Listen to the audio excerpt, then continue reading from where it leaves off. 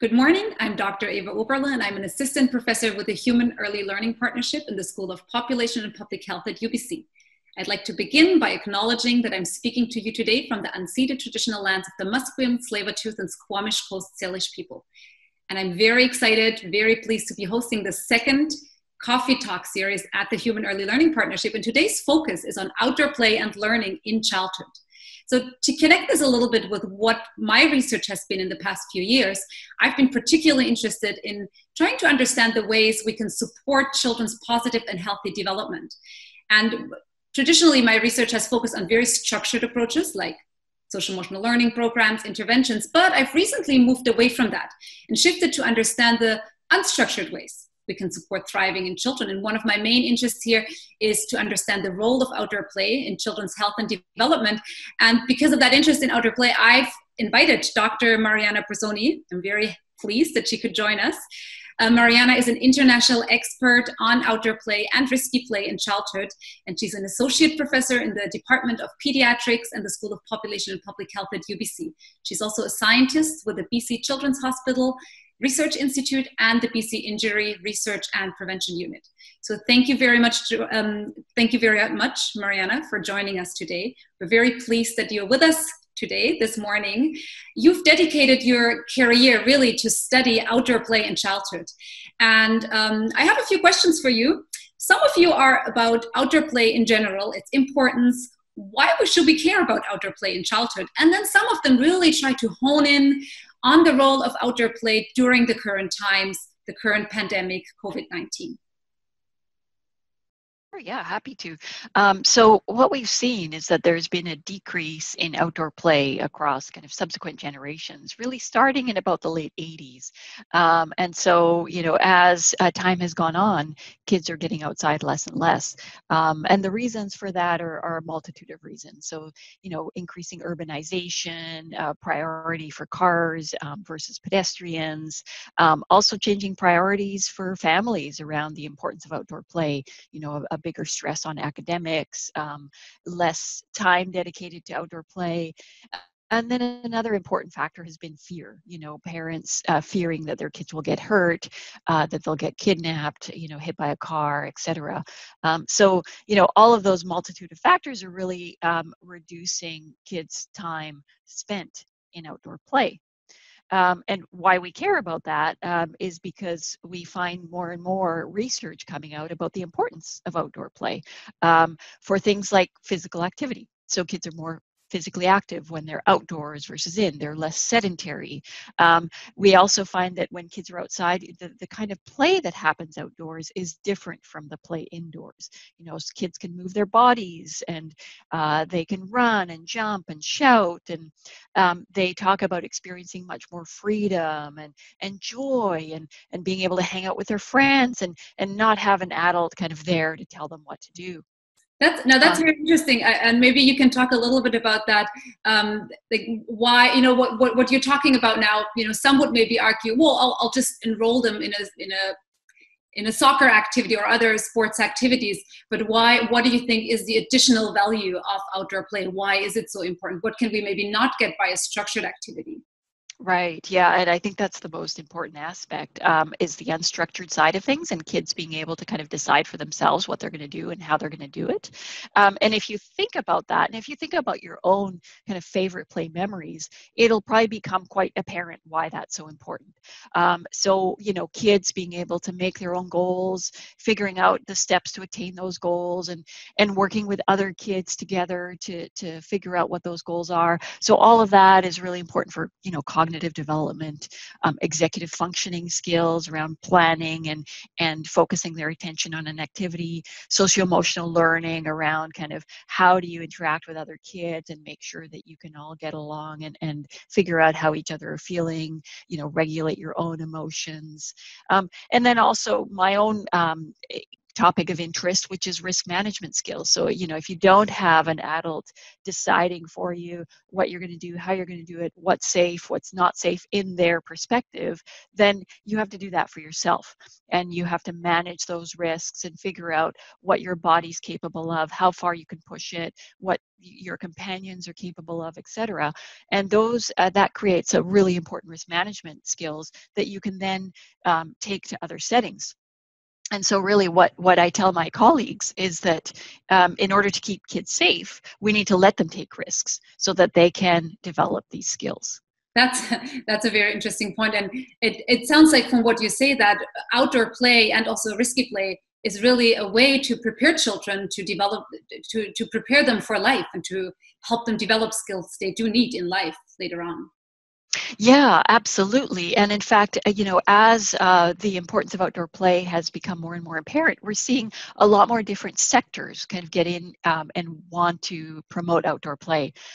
For example, we even have the business community. It was brought up in Davos at the World Economic Forum in terms of how it's so important to get kids out to play. In order to create kind of a future workforce that's ready for the challenges of the future, that can manage, be creative in their managing, that they know how to take risks, that they have that socio-emotional learning in hand, and that they're willing to play and experiment. So, not only is this a public health issue, a child development issue, an education and learning issue, but it really is an issue that's relevant to all of us, and in terms of the future, the future of our leaders. Mm-hmm. So what about the current times? What about COVID-19, the current pandemic? Has outdoor play changed in this context? And maybe also leading over to the next question I would have is, do you maybe even see the current pandemic as an opportunity to revive free outdoor play in childhood? Yeah, it's a fascinating time, as awful as we're all experiencing. It's a unique opportunity for us to see the effects of something like this that all of society is going through. And so we did a survey as part of participation collaboration in mid-April, kind of right during the heat of the lockdown, asking parents across the country about what kinds of their child's movement behaviors, physical activity, screen time, sleep, and outdoor play.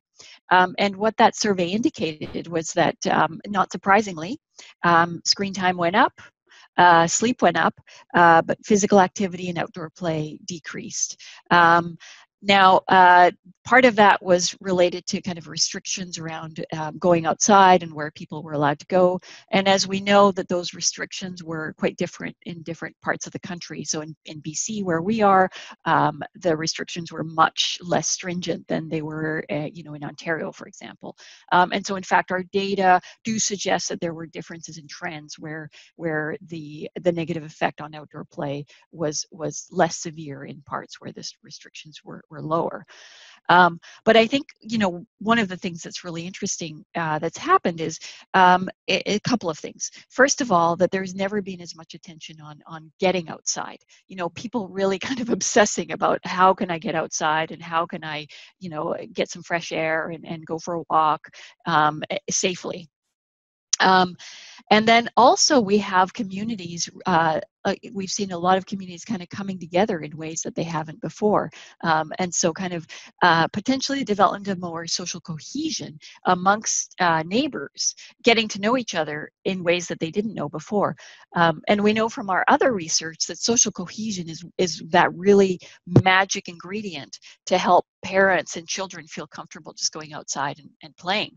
And so it's a little bit of an unknown in terms of kind of what effects that is. But in terms of what we're seeing, that in some ways outdoor play can and has become richer for kids now than it has in the past, and with a lot of summer activities not running, that often it's the only option for parents, to be able to really get their kids outside.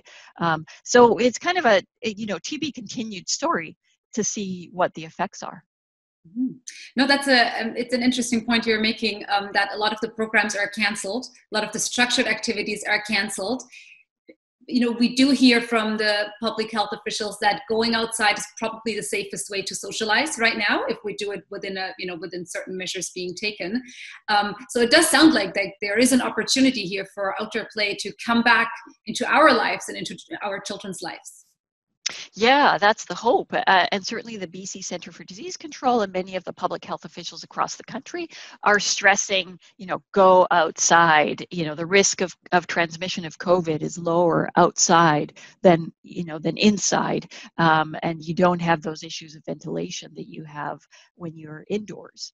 And so the other thing we know in terms of being outside as it relates to kind of COVID and helping children through this is there's a few issues. First of all is actually that being outside, I mentioned that kids are more physically active outdoors. They also have more access to vitamin D. And there's positive effects on their mental health, being outdoors, in nature, but not necessarily in nature, but being outdoors and being physically active and being able to experience those positive experiences are really important for mental health. And so all of that package helps build the body's immunity, which can help us kind of be more prepared for any infection. We just talked about the decrease in the likelihood of transmission. And then we also know that kids really need play to cope with stressors. It's one of the most important things that we can provide children in their coping mechanisms. And so play becomes more important at a time like this than any other time. And so for all of those reasons, we really need to prioritize outdoor play.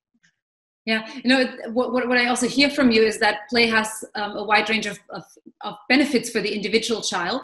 Thinking about the specific skills children develop, being physically active, just getting outdoors, getting fresh air, vitamin D, maybe being able to take some risks and risks more in the sense of having to make your own decision, having to make your own judgment. Maybe if children play in their neighborhood, they all of a sudden have to figure out, well, do I take this street or do I take that street? And maybe there'll be a moment where they realize that they feel a little bit lost because they haven't gone a particular path from the playground back to their house before. But what I also hear from you is that there are potential benefits for the community. Because what it sounds like is right now, especially that a lot of people are, staying home or staying in their immediate neighborhood more than before, maybe in the summer. It sounds like by people being home, but not having that structured care arrangement in place, kids do go out into the neighborhood, play, maybe meet other children, other playmates in the neighborhood. And it sounds like these are potential benefits for the whole community. Maybe you can talk a little bit about that. Yeah, absolutely. So in our previous research, excuse me, what we found is one of the big determinants of kids kind of getting outside and feeling comfortable playing outside and their parents feeling comfortable letting them outside is knowing their neighbors, feeling like there's those eyes on the street, and feeling safe in that neighborhood. And interestingly, the sense of safety has little to do with actual crime statistics. It's really about kind of feeling like your neighbors.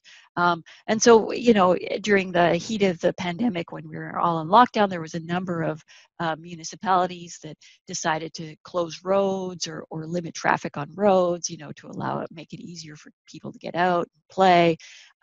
We've seen more formal initiatives kind of over and above the pandemic, the Play Streets initiatives where, kids, a street is closed and kids are encouraged to come and play, at regular intervals.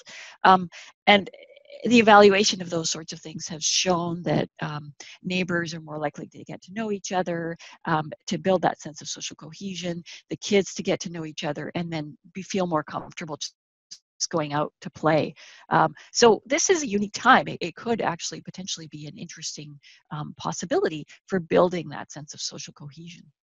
Yeah, and as you say, there have been some smaller approaches to try and bring streets and also sidewalks back to the community. And I've noticed this going around the neighborhood and seeing that cafes, for example, are now allowed to put patios that they take up part of the street, meaning that we're kind of slowly taking away space from cars and giving it to pedestrians and for people to socialize in a safe way. So I hope these current times also maybe give a little bit of a momentum to continue to do this and to continue to just give the city back to its people and also pedestrians in that sense. So I have one last question, and maybe that's also a bit of a wrap up you could do, and that's really, what would you tell families?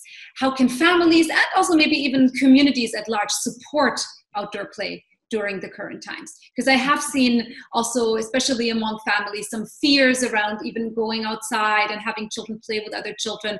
And I think this is obviously legitimate right now, these fears, but it's also about how do we manage these. So is there something you would like to tell families? Mm-hmm. Yeah, well, there's really three key ingredients to supporting outdoor play: time, space, and freedom. And right now we seem to have more time than we ever have before. So that's wonderful, right? That we really do want to get kids out. Space, we talked about kind of reducing cars and that sort of thing, but families themselves, it's not always possible, but finding those little niches. Kids often don't need a lot of space to be able to get out to play, and sometimes you can provide kind of loose parts, like nature, sticks, stones, crates, water, mud, all of that is wonderful to allow kids to play the way they want to play. And the last one is freedom, and freedom to be able to play the way they want to play. And the biggest barrier there is us adults, our fears that they'll get hurt, and now our fears that they'll get COVID. But as we talked about, being outside is one of the safest places to be right now. There are concerns with kids not being able to physical distance from each other, particularly younger children, but more and more of the research is pointing to the fact that the children are not the disease vectors here. They're not the ones that tend to spread COVID, so there's less of a concern around them doing that physical distancing. It's more the adults. We really need to make sure that we're apart.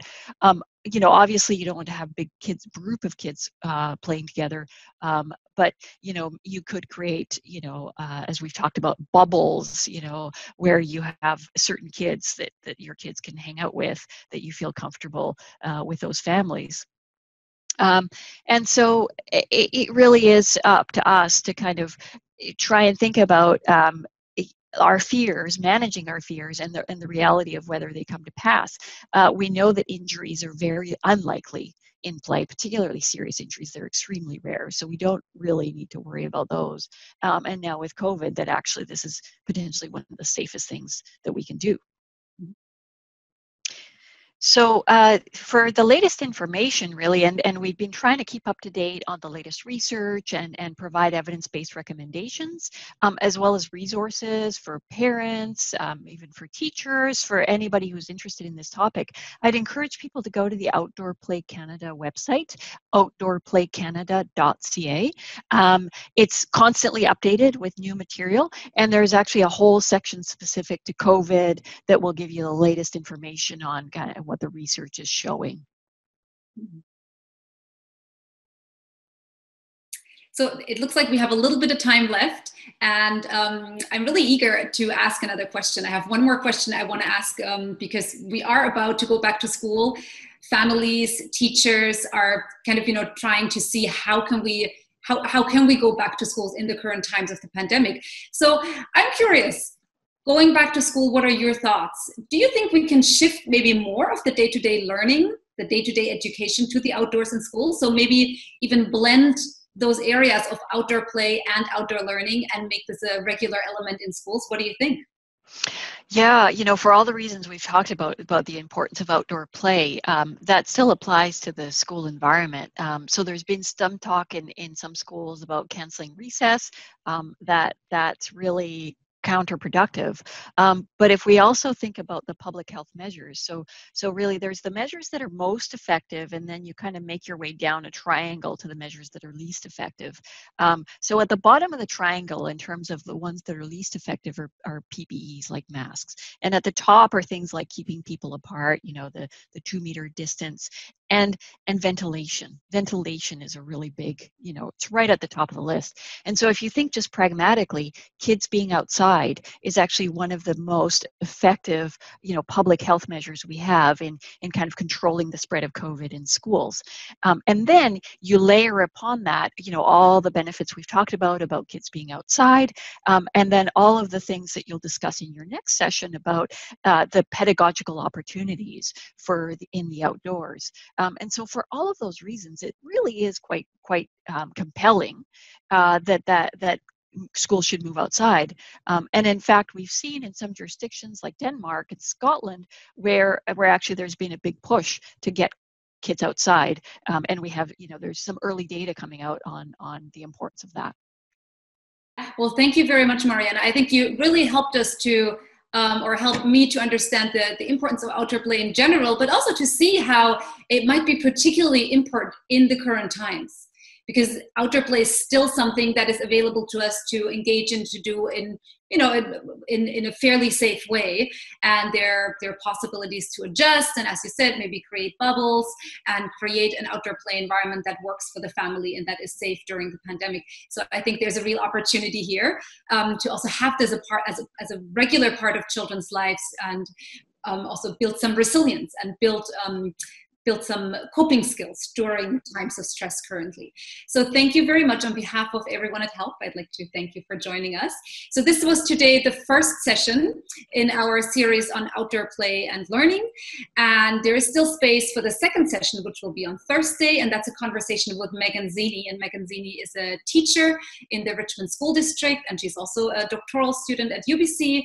And she has worked with teachers and with school districts on finding ways to bring outdoor learning into the school system. So this will build, the conversation with Megan will directly build on the conversation we had today with Mariana. So please feel free to enroll. There is still space for that session. Visit the HELP website to find the registration link. And also, we have recorded the conversation today between me and Mariana, and this will be posted to HELP's YouTube channel by the end of this week. Thank you very much. Thanks for joining us, Mariana. My pleasure. Thanks for having me.